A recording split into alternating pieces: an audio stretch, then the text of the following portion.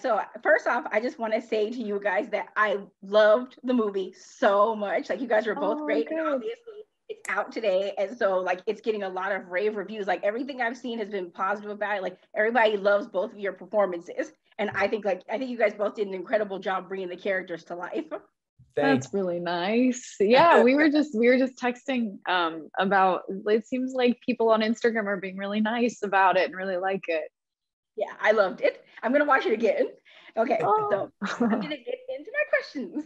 Okay, so the first one I have for both of you is, knowing that this film was based on a popular book series, did you have any anxiety about bringing the characters to life on screen?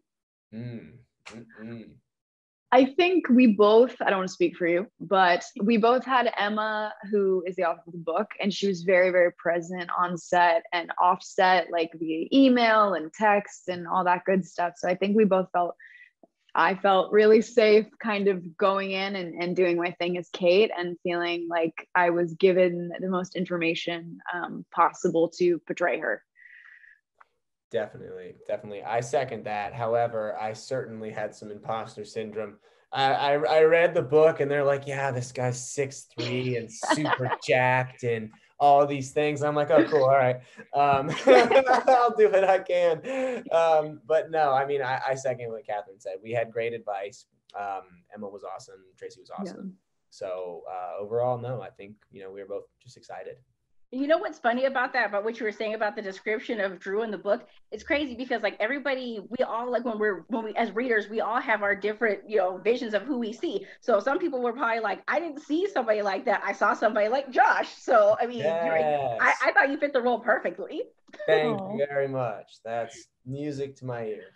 I feel like the readers are also most of the time harder on the guy. Like, I feel like the readers are like, if someone's not right for the role, they're like, it's the guy. That's true. That's true. Okay, yeah. So that leads me to my next question for you, Josh. When I read Tangled, I liked Drew, but the way you portrayed him actually made me love him. So what was important for you to make him more of a lovable person? Because he can come off like, kind of like a jerk. So like, what was important to you about making him seem more lovable? For sure. 100% vulnerability, I think, for me. Comedy and vulnerability. Catherine's probably tired of hearing me say this now, but everybody's got, like you said, you have your own idea and caricature of sort of how you envision that character.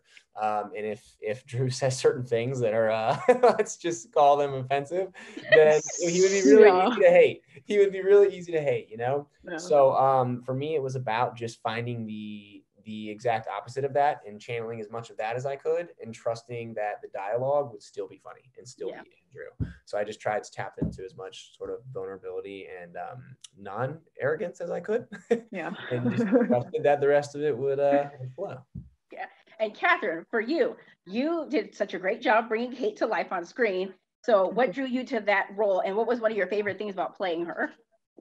I think one of my favorite, playing that role in general, I've always wanted to do a rom-com. Like I grew up watching rom-coms and I feel like in my late teen years, they were kind of falling off. Like rom-coms weren't really being made in the same capacity anymore. So when I got the script, I was like, this is like a classic, will they, won't they rom-com. Like it was so cool. And I was so excited to do it. And I love Kate because I love that she is an imperfect woman. Like I love that she is so hardworking and doing her job, but then like falling for this guy who is not fully formed as a man, maybe. Like he's still like, they're both young and they're both trying to figure themselves out, and like they're almost doing it together when they find each other. And I think a lot of women are going to be able to relate to being with someone for a really long time,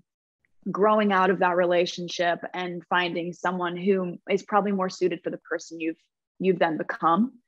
And I thought that was a really relatable storyline. It was awesome. And working with Josh was great. And my next question is, Kate and Drew have a lot of fights at work, and one of my favorites, which was my favorite when I read the book too, was the whole "my name is Kate" scene. Like it's not sweetheart. Like that was one of my favorite parts. Was it fun for you guys to shoot those scenes? Because they're like very, very fast paced. Because you have to be like back and forth. Very. Oh, that's probably one of my favorite parts of the film. How about you, Katherine?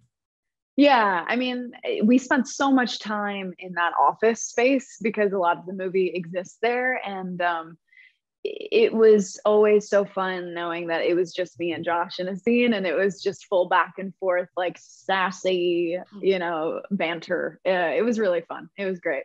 Which one was your favorite to shoot? Like, which one of your office fights was your favorite? So many good ones. I know. I always go to the band. I think the band is hilarious when the band follows her in and she storms into the door and she's like, yeah. We could not, when we were shooting that the first couple times, when I like burst into the room and then the band would come behind me, I would just, I can't see them and I was the only one, but I would know everyone around me was just cracking up and I couldn't deal. I just would laugh every time. The band was so funny. They were. Yeah, they were. Okay. The two of you have such great chemistry, like from those moments when obviously Kate and Drew are fighting to being lovey-dovey in the montages. Like one of my favorites is like that one, like right before that record scratch moment when the ex comes in. Nothing felt forced between the two of you. So like scenes like that can tend to come off cheesy if they're not done right. Did you guys spend a lot of time rehearsing those so that you could develop that chemistry? Because you have to find that balance between those two things. I think we just I'm so happy everyone is telling us we have great chemistry, because like we know we have great chemistry on a personal level as friends, and I'm so happy that translated on screen, because we just had such a great time together, and we really got to know each other, and I think we spent a lot of time together in a really short period of time, which tends to happen on projects, and it just makes you be able to be on screen and connect in in a really wonderful, like complex way together, which is awesome. What about you, Josh? Yeah, totally agree. Yeah, no, I mean, it's all, you can't fake authenticity. And I think when you actually care for somebody, like she said, we're really, really good friends. And I just think that makes it easier. It's like you can rehearse all day long, but you're still sort of forcing something if you don't know that person. If you're not looking somebody in the eyes and having a legitimate conversation with them, then it's just going to be forced. It's going to be indicated and predetermined. And as you said, it can be forced and cheesy. So I think in a way, being forced to spend time with each other on set is better than rehearsing. And I think and trust is huge for these kinds of movies, like especially like the intimacy stuff, and then spending so much time together, and just I think trust is for actors like a huge thing, and if you don't have trust between two actors, like you probably won't get good chemistry. I agree. All right, Josh, I loved all of the moments when Drew would break the fourth wall to talk to the audience. Were those done in a continuous shot, like the one like first, like the one with the office sequence when he's walking through the office, like basically before he meets Kate, like is that one long continuous shot, or were they all like broken up? Good question. Yeah. Both. A lot of them were broken up and they would just put the camera for one little line here, one little line there. That one though, that you're talking about, we had a steady cam that day and he was so cool. Tracking. Yeah. He was really, really good. I mean, he followed the whole time, and I mean, it was one shot. No, it was complete oneer. And so he was super talented, but I would say in short, it was a mix of both. Sometimes it would just be one, like when he looks up and, he's like pouring the tea, that was literally just an insert of one shot. And then there's a couple where we walking through the bar to meet Kate. That's obviously one. So just a nice mixture. Mm-hmm. Okay. And then my other question for you, Katherine, is did you find yourself like breaking at any moment, like during those scenes, like when he, like the one when he's talking about what fine, the word fine actually means, because you just are literally standing there and he's like turning towards us. I love that scene. I love scenes where so many scenes are what is not said, it like what is under the word fine. And what's fun about this is that he literally turns to the audience is like and lets them know what he's thinking, which is such a amazing part about the book, is that I think a lot of women, I haven't read a ton of romance novels, but I think so many women are excited about this book being adapted because so many romance novels don't come from the male point of view. And so it's been, I think, really fun for women to watch this movie from Drew's point of view instead of from Kate's point of view, which is fun. Yeah, those are actually some of my favorites because I like being in the guy's head because it's always interesting to know what are they thinking in this exact moment. Right. I agree. Okay. And so with movies like The Hating Game and now Tangled, why do you guys think that the enemies to lovers trope is so intriguing? Like, what do you think makes it so intriguing for people? That's a good question. I think there's a multitude of things. Catherine, you want to go first? You want me to? Why? I don't know. I've never, to be honest, I've never hated someone and then fallen in love with them. So I can't speak to that. I think Josh did such a good job at Drew's arc, because when I first read the book and when I first read the scripts, when I started reading it, I hadn't gone through the whole thing, I was like, I would never talk to a guy who talked to me like this. And I never. And I just remember talking to Traci, our director, and we just talked a lot about like, it's really important to get a guy on this project who has vulnerability and has like kind of this like youthful, amazing energy, charisma situation, so that even though those lines are said in like a way, like they're said with like love in a way as well. It's just such it's such a fine line with that kind of humor, and I think Josh did such a good job at making it lovable and making it like palpable. Yeah, Thank I you agree. I don't know if I answered the question, but no, No, you did. I've never fallen in love with someone I hated. I don't know why people like it, but I'm glad they do. Yeah, I we have know. movies like Tangled. Right. What about you, Josh? I mean, I second that I have not hated somebody before, but I do think I think there might be a simple equation, which is maybe just you can't have, not being able to have what you want or whatever the thing is, because it's like you're kind of just faking that hate, and maybe it's sort of the off limits boundary kind of thing. So I think that's kind of what's learning about it is, you want what you can't have, and you pretend to hate somebody, but you never actually hate them, and everybody knows that. I mean, Matthew's character even said that's what I was going to talk about. Like the conversation Drew has with Matthew, where he's like, "You tortured this girl for like, I mean." Yeah. He totally calls him out on his BS. Like, but I loved her. Yeah. Yeah. I think that's it. I think that's what it is for sure. Yeah. And Catherine, you have such a lovely voice. I wasn't expecting I was so surprised by the song. So like, is that an original song that you wrote specifically for the movie? No, so that song is in the lyrics are in the book, and that's right. Like Emma wrote them, and so I think Passionflix, I worked with. They hired a composer that they had worked with before.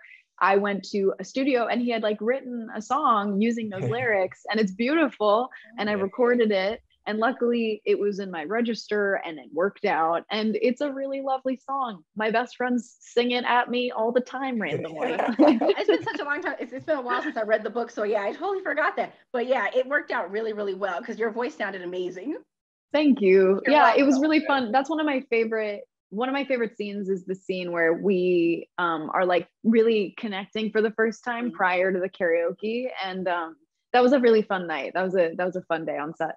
That was. Yeah. Okay. And given the fact that Tangled is part of a series, do you guys hope to return to these characters to do the next one? Like, is there any talk about trying to do another one? Isn't the next one? I think is Matthew and Dee Dee. Well, there's another one. There's Twisted. There's another version where Kate and Drew are kind of like they're kind of on the outs a little bit. So that's why I'm like, I don't know if they're looking to do something else with that one. Because there is another one. I have it on my shelf behind me, but I can't pull it off right now. Oh, nice. Yeah, there is another one, but I think, but that one is from Kate's perspective. Like Kate's telling that story, so that's why I was wondering if they would plan to do that again. Because I mean, I wouldn't mind seeing you guys on screen again. Oh, thank you. I don't know. I know that there's the girl Sailor who plays Dee Dee is unbelievable, and Cameron who plays book 3. Oh, okay, and then the second one is like tumultuous again between us. What's wrong with us, man? Oh, just can't It'd get be together. fun. It'd be fun.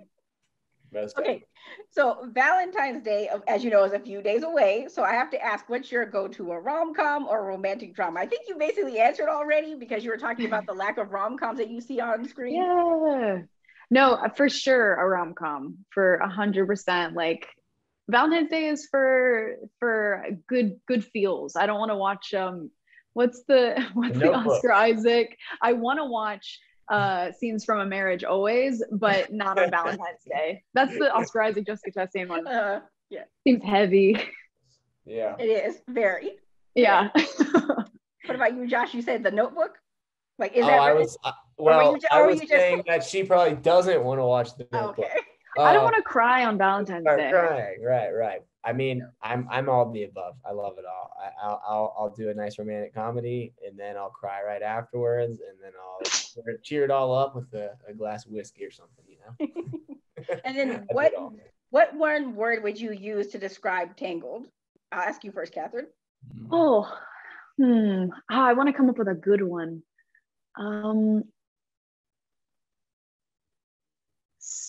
Sassy. That's not a good word. Sassy is one of my favorites. That's a good word. Like, I think, yeah, it's because fun seems too boring, but it really is. It's just fun, and I'm using so many words now, but it's a good word. Yeah. Yeah, I agree with her. And maybe lighthearted, I would add, like fun, lighthearted, sassy. Yeah, those are good. Those are sassy. It's just fun to say. Yeah, I would say that too. Yeah. We're gonna combine them all for Fassy. Fassy is our answer. Fassy. It's a Fassy. So that's gonna be the new word, Fassy. It's a Fassy movie. Fun and sassy. Okay. Yeah. I think that'll work. Well, with that, I thank you guys so much for your time. This was a fun interview, and I hope that everybody continues to enjoy Tangled. And I wish you guys luck in your future projects. Nice talking to you. Thank you. Yes, thank you so much. Bye. Ditto. Nice to meet you. Bye. Nice to meet you. Thank you so much.